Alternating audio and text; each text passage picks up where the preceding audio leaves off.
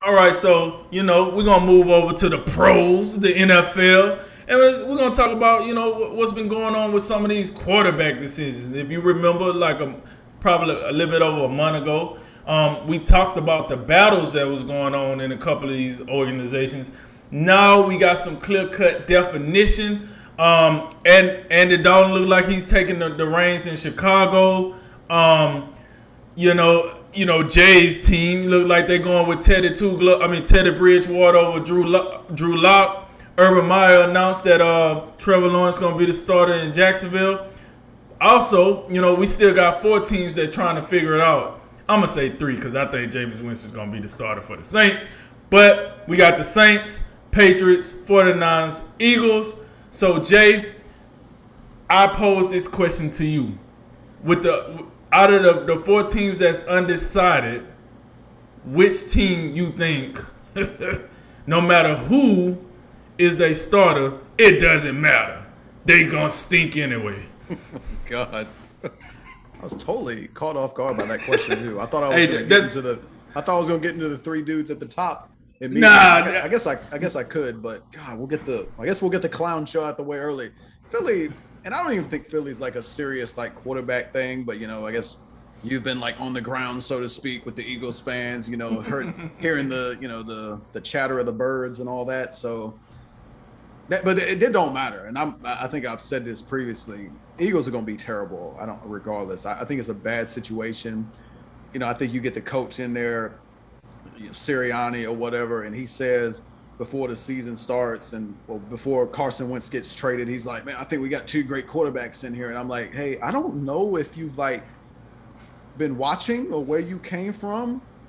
I don't know if you were at, sitting on top of Mount Rushmore and the signal wasn't good or something, but they was looking kind of bad last year. Like that was Carson Wentz's worst season. I know Jalen Hurts came in and he showed some flashes, but this team is just like they kind of like breaking down. Like that Super Bowl that they won seemed like ages ago. Doug Peterson, like we thought he was a genius or something. Last year, he didn't look like he could figure anything out. It looked like Frank Reich was the brains behind the operation now. Everybody's like, they got too many like old guys, the veterans like Jason Kelsey, Zach Ertz, Fletcher Cox. All their good players seem to be like aging, and I don't think they've done the best job reloading. So I think they're going to have significant problems, even though they play in like the worst division in football. But I think they're going to be the doormats over there. I really do. No matter who starts at quarterback, whether it's Jalen Hurts or Joe Flacco, and I feel bad about that because I'd like to see Jalen Hurts succeed. I think he's a good young man. I'd love to see him succeed. But outside, to these other things, I don't think that the Saints. I agree with you. I think it's going to be Jameis Winston.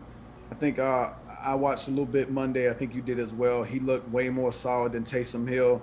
And it goes back to that point I've made before. Like, if you start Taysom Hill at quarterback, and you're gonna lose all that great stuff that Taysom Hill does because he's Taysom Hill. He can catch passes. He can run with the football. He can block for you. He can do all these different things, special teams.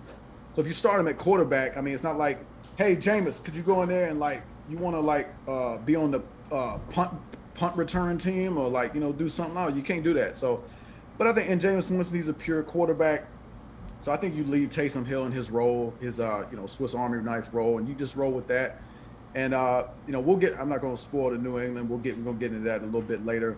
49ers, I guess, is the one I'm most unsure of. I'm definitely leaning. Like I'd go Jimmy Garoppolo, just let him start, see how it goes. Trey Lance, North Dakota State. Maybe you need a. I think he's regarded maybe as a guy who's a little bit more raw than some of these other quarterbacks. So I don't. And Jimmy Garoppolo, he's a proven NFL starter. I know he's got durability issues, but I'd go out there and roll with Jimmy Garoppolo. If he lights it up for you, you can maybe look at trading him on the deadline. Obviously, you think Trey Lance is the future, or you wouldn't have drafted him number 3 overall. So I think you roll with the veteran guy. I think San Francisco got a chance to win a lot of games. I mean, they still got a lot of talent and some really good defensive players. So I'd roll with that. But as far as the guys that have been named starters recently, I got to tell you, this whole Jacksonville thing, where Urban Meyer, like, I don't know what he's doing. Like, if he thinks he's being cute or something. Like, yeah, we got the old quarterback competition between the number one wonder kid, best thing you've ever seen, since Peyton Manning or John Elway, and he uses Pantene Pro V in his hair and all this other thing. Trevor Lawrence, got to get all the foolishness, the superlatives out before say the dude's name. Probably shouldn't even said it. And against Mr. Tour Bus in the summer, short jeans shorter than your girl, and all this crap. Gardner Minshew, you know what I'm saying? So, what? Hold on, wait a minute. Wait, hold on, say that again. I'm not running that back. Our host he can fill you in on that. Hold up. But much as like you thought that comment was ridiculous, this whole idea that this was a legitimate quarterback competition is ridiculous. We know you don't draft a dude first overall to sit behind some 6th-round pick from 2 years ago who kind of looks like he do something, but he's more famous for his mustache than actually what he do on game day. Yeah. So I think that's just been completely foolish. We knew it was going to be Trevor Lawrence, and this whole idea that where you hear some ESPN analyst, I don't know who it was, Orlovsky, or maybe it was somebody, one of these other dudes, but they come on there and they'll talk about, well, actually, I think it would be smart to sit Trevor Lawrence because, the offensive line isn't good, so he's going to get beat up, might get hurt and all this. I don't care. The dude got drafted #1 overall. Get on in there. The only reason you could, sell me on saying that is if you had a legitimate option who gave you a better chance to win. I don't know, maybe like the 49ers, which I just told you. They don't have that. They got Gardner Minshew, so miss me with that. As far as the other ones, I'm not loving Andy Dalton starting for the Bears. That seems kind of safe and just kind of boring. Like, really, you got rid of Mitchell Trubisky, and now you want Andy Dalton to start. I don't love that. I mean, maybe it could be if it's just one of those things where Justin Fields, he's not ready. Maybe that's it. So we're just gonna go with Andy Dalton for now. Now I guess I can be okay with that, but I don't love it. I think at some point this season, I think it'll be maybe a month, maybe. I think at most Andy Dalton starts 4 games. He's gonna have 1 or 2 in there where he's not very good. They're gonna start listening to the fans. They're gonna be out there booing because they're gonna have fans in the stands this year. You might not be able to hear them as well because they might have stuff over their face. But they're gonna hear it from the crowd, and Justin Fields, he'll be in there at some point. And as far as Denver, I really don't like making this about myself and the team that I root for. But this is probably the one I guess I'm most okay with, even though I don't love it. I kind of laid this out for you before the show. I like going with I would go with Drew Lock. I'd give him a pretty short leash, but you kind of we know what Teddy Bridgewater is. He's gonna come in here, manage the game. He's not gonna make big mistakes, but he's kind of reached his ceiling, so to speak. Drew Lock is a pretty talented guy. He's shown some really good flashes. Wasn't good last year, but he's also dealt with some injuries. I would trot him out there, see what he can do for you. But if he's not cutting it after 3 or 4 games and he just can't take care of the ball, well, you got the safety net, sitting on the sideline. Teddy Bridgewater, he can come in and stabilize you. But now you do it this way. I'm not sure. If you go with Teddy Bridgewater, I don't know what that does to the young kids, mental makeup. So if they went this way, I think Vic Fangio's left himself, I feel less comfortable now. If Teddy Bridgewater somehow ain't playing well, I don't know if I want to go to Drew Lock because it also says, like you say, what does that say about Drew Lock that he couldn't be that Teddy Bridgewater competition? From what I've seen in the preseason, they both look pretty good. Drew Lock started the first game. Teddy Bridgewater started the second game. They both played pretty well.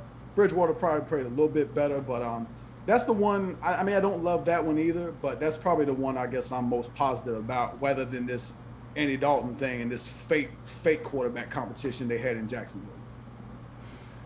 Hey, so off the rip, out the gate, I'm telling you right now, I agree with your assessment of the Eagles. Hey, that whole team is going to that little prison that they got under the stadium because they gonna suck. They gonna be garbage. So no need to beat that dead horse because it is a dead horse, folks. Now going a dead eagle that simulates a horse, I guess. Andy Dalton, I'm with you here. I floated an ideal, and the more I think about it, I think I agree. Like I floated the ideal of, hey man, throw both of them out there in week 1 and see what you got. But like you said, what if you see what you got ain't, you didn't really answer the question that week 1 did what you do, right? So I agree with that. So, you know, all right, boom. If they're both neck and neck, you go with the guy that had done it before. You know, listen, the guy, Justin Fields is a rookie, so I get it. All right, cool. You want to, you know, go with Andy Dalton, it's fine. You know why it's fine? Because I know Justin Fields over there looking like, yo, this dude, like, stop playing with me. Like, this dude ain't done nothing since TCU. So I'm going to be in the starting lineup sooner or later. The red rifle. Yeah, all right. And then, you know, going down there to Jacksonville, here's the deal. Like you said, I don't know, man. This love affair with Trevor Lawrence. Like, hey, man, go get your paper. Do what you got to do.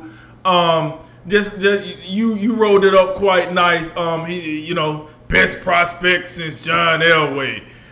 Oh, the second coming of Andrew Luck before the retirement, and all this other stuff that they have to say. I'm not seeing it. I don't know. Listen, somebody gonna have to roll that beautiful beam footage of him in high school and let me see something, because I'm sorry, his Clemson career was average. His career wasn't better than Tua's. And that's the player he gets compared to the most, because, you know, Tua was 1 year ahead, but that's the player he gets compared to. I don't think his career was better than Tua's.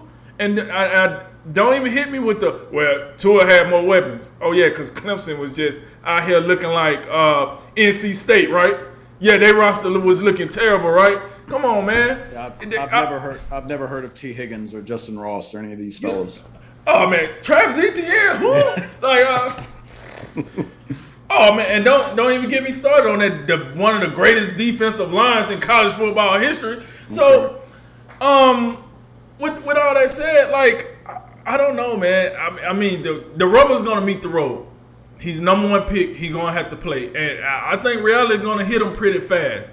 You know, I don't wish any bad, you know, ill will on the young guy. I mean, you know, go out there and do your thing, but I just think, man, he gets a lot of pressure applied to him. And now it's time for him to live up to it. And maybe one time in his life, maybe if somebody just tell him, yo, you're not up to snuff. Hey, missed you. Get in there with your mustache. Show him how it's done in a pro game, a real pro game. You know? And I'm not saying they gotta last forever, but so maybe somebody should just tell Trevor Lawrence no one time in his life and stop hyping every doggone thing he do. But that's neither here nor there. Going over to the Broncos, like you said, you know, my number 1 thing is this. You know, like you said, it made sense to start Drew Lock and then bring in Bridgewater. But I'm like, what in the hell was Drew Lock doing in training camp? Clearly, he wasn't winning the job. So what was he doing? Clearly, like I got to know. Somebody got to show me the footage, because I'm like, you got beat out by Bridgewater, and they didn't even want him in Carolina after they paid him. So I'm trying to figure out what could he have been doing so well that Drew Lock couldn't do. I mean, y'all got the same receivers. Y'all calling the same plays. I mean, he wear 2 gloves. You probably wear 1. I don't know. But what's the problem, Drew Lock? This team was kind of built to be given to you, and you have yet to take it. You have yet to accept it. So I don't know what that's about. And then to the other undecideds, listen, the Saints' job ain't undecided to me. That's Jameis Winston. I don't know. Sean Payton, he trying to be cute and you know stay loyal to his boy Taysom. But listen, go ahead and knock that off. Get Taysom Hill. Let him throw, run, catch, coach, whatever else he does. Let him do it all. But he's done being the quarterback. Go ahead. You gave him his shot. Do we not remember when Taysom Hill was the starting quarterback when Drew Brees was down? It ain't like he hasn't got his shot. You might have forgot about it because it wasn't so hot, but he got his shot. It's time to move on. Pack him up. The 49ers, I agree with you. Jimmy Garoppolo should definitely be the starter in week 1. Listen, As much as I like to see the old once in the game Hail Mary from Trey Lance that somehow finds somebody's hands and he in the end zone, I like seeing that. But I just don't know if that's the recipe to win games right now. So you go, listen, what, 3 years ago, 3 years ago, Jimmy Garoppolo was in the Super Bowl. We do remember that, right? I mean, the guy did make it to the Super Bowl. So I got it. He's hurt every other game. I know that's true. But listen, put a little respect on his name. You know what I mean? Like, he was in the Super Bowl. I got it. You know, he did. You know, he did have some stolen valor over there with the New England Patriots. I got it.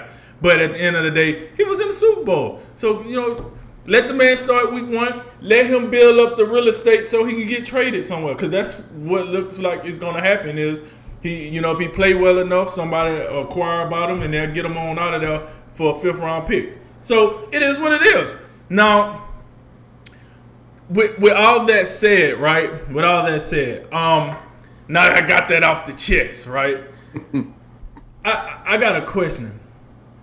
Do you think Trevor Lawrence could play bad enough that Gardner Minshew do come in to be starting for Jacksonville? I guess he could. I mean, and clearly, like, I guess if you believe Urban Meyer, like, I don't know what's going on. I guess, like, I think there's always, in most cases, like, unless, like, I guess 75% of quarterback positions who, if you're not Aaron Rodgers or Tom Brady or guys like that, you know, Russell Wilson, like, I don't think those guys could ever, like, lose their jobs unless they, like, just were terrible for the entire year or something crazy happened. But, like, I guess for young guys like Trevor Lawrence, I guess there is a scenario where he could play that badly. But, I mean, you drafted him #1 overall. So, I mean, it's kind of one of those things, like, you stuck with him, right?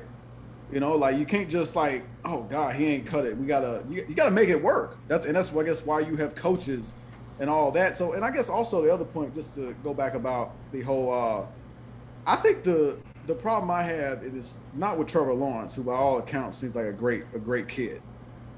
I think the problem we have more than with him is just the whole, like, the hype train. The hype train from right. You know, the media, which just has put him on this pedestal, and you know, hopefully he can live up to it, because if not, I think it's going to be somewhat disappointing. And it does. Right. And I gotta tell you, I think we've kind of seen eye to eye on this for a while, and it's a very simple point. He played in a football machine in Clemson, and like the same can be said for, like, Alabama quarterbacks, you know, and Ohio State. You know, there's programs, there's different programs to where you have it. You got it a little bit easier in college, you know, just because, like, you got all the talent with you based on, like, who can recruit the best player. There's a huge difference between Clemson and Jacksonville. And the preseason game Monday night, it reminded me in a way of the college football playoff semifinal game against Ohio State last year, when Ohio State's front, defensive line dominated Clemson's offensive line. And that's what it looked like the New Orleans Saints were doing to Jacksonville's offensive line. I know they were missing, a couple starters up there, but that's where it all starts. If you can't block them up, any quarterback's going to be in trouble.